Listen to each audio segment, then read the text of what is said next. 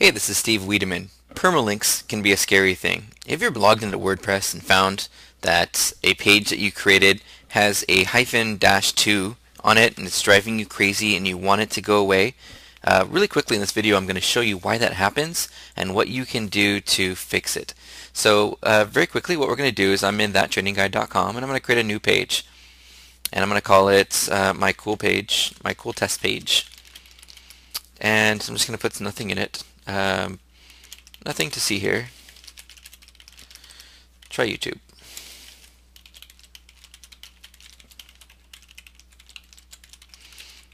And let's go ahead and publish this page.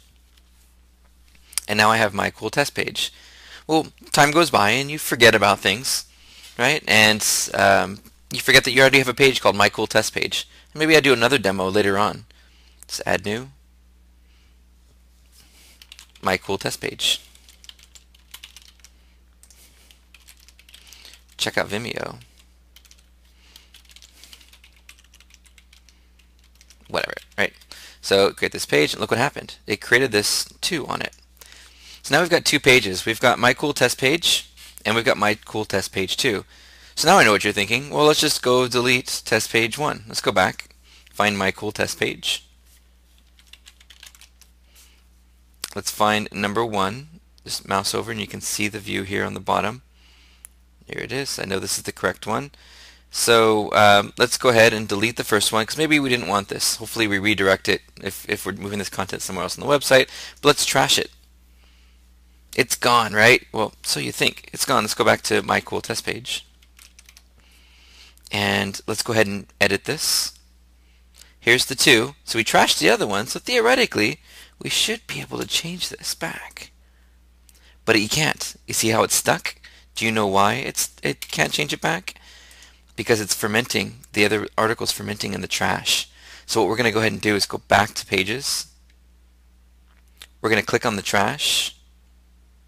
And we're going to find my cool test page. And we're going to permanently delete it. Now let's go back to pages. Let's find my cool test page. Let's edit. And voila. Now this is my cool test page, exact URL.